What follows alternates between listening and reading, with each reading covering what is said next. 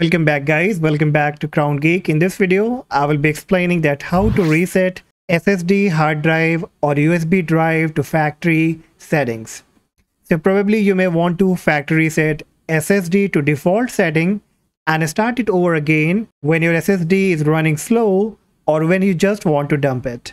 Or probably you just bought a new SSD and you just want to set to the factory reset settings. Okay, so the process is very simple.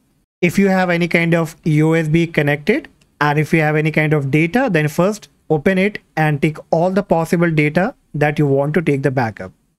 So once you have taken the backup, make a right click on the Windows icon, then click on disk management from the suggestion.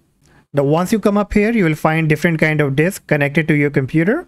And here you have to choose the right disk that you want to factory reset. So be careful, if you choose the wrong disk, then all the data will be deleted, wiped out from that particular disk.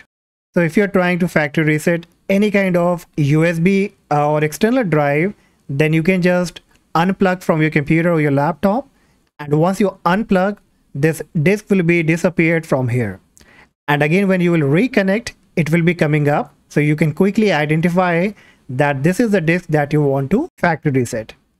A part of this, you can also match from the file explorer. You can just look over the size here, then you can match it from here. So once you are confirmed that which disk number you have to factory reset, you need to click on your Windows search, type CMD, right click on the command prompt, choose run as administrator. Click on yes. In the black window, the first command you have to type will be disk part, hit the enter key. Then you have to list all the available disk on your computer. So type list space disk. Now this will display all the disk available. So we have disk 0 and disk 1. We can see here in the disk management, disk 0 and disk 1. So disk 1 is the one that we have to factory reset.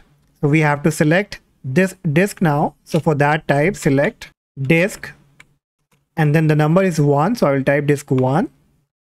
Hit the enter key, and now in order to factory reset, just type clean. Hit the enter key and you are all done, and it says disk part succeeded in cleaning the disk.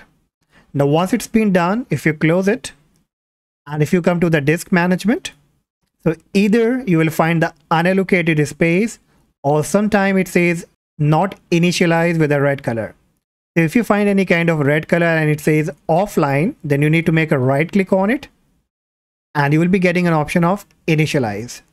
So you can click on initialized, and once it's been online, you need to make this unallocated space into a allocated space.